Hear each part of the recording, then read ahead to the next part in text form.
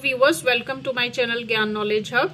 In this video we'll discuss the question answers and back exercises of computer class 6 touchpad chapter 8 introduction to small basic. So let us quickly start the video, but before that, if you are new on the channel, please subscribe it. So first of all, we'll discuss the back exercises from the book, and the first question is tick the correct option.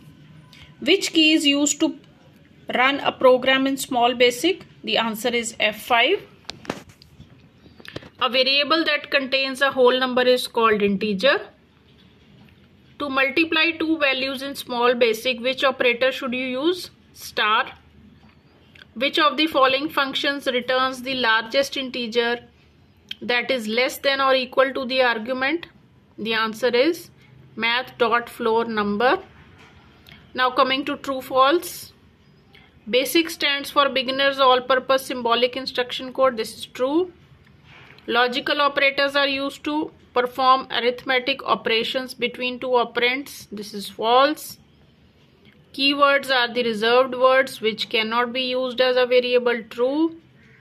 Boolean variables are used to make decisions. This is also true. Now evaluation time. Fill in the blanks using the words from the help box. Small basic enables you to do text-based programming using simple English-like commands. Small basic has a feature called IntelliSense that helps you to type your programs faster. The relational operations are used to compare the values of the two operands and returns Boolean value true or false accordingly. The read statement is used to read a string input from the text window. So this is all for the back exercises. Now we'll discuss the question answers. First question is, what is variable?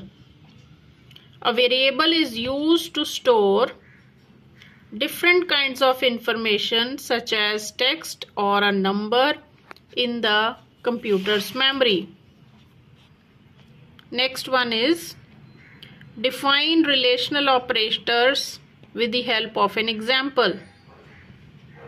Relational operators are used to compare the values of two operands and returns Boolean true or false accordingly. Next one, for example, is equal to operator checks if the value of two operands are equal or not. For example, x is equal to y. Define any one components of the small basic environment. So first of all, you will tell about the number of components in the small basic environment. Then any one of the components you will define. So first of all, the components of the small basic environment are title bar, editor, help area, toolbar and surface. Now first one is title bar. We'll define only one as asked in the question. It gives us the information about the program in which we are working. Clear? Now long answer type questions. Explain any three math libraries functions used in small basic. So कोई भी तीन आपको math library functions explain करने. So first one is math.abs number. It returns the absolute value of the given number. For example, mathsab minus 27.963 will return. The answer will be 27.963. So this is the absolute value. Sign we have removed. Next, math.ceiling number. It rounds up the integer value and returns the integer that is greater than or equal to the argument. तो इसमें क्या होता है? इसमें rounding off हो जाती है. सो rounding off करके जो ग्रेटर नंबर है या इक्वल नंबर है वही रहेगा. maths.ceiling 27.963 will return. अब 27.9 can also be written as 28. So the answer will be 28. Math dot floor number. It rounds down the integer value and returns the largest integer that is less than or equal to the argument. इसमें कम number जो छोटे वाला number है.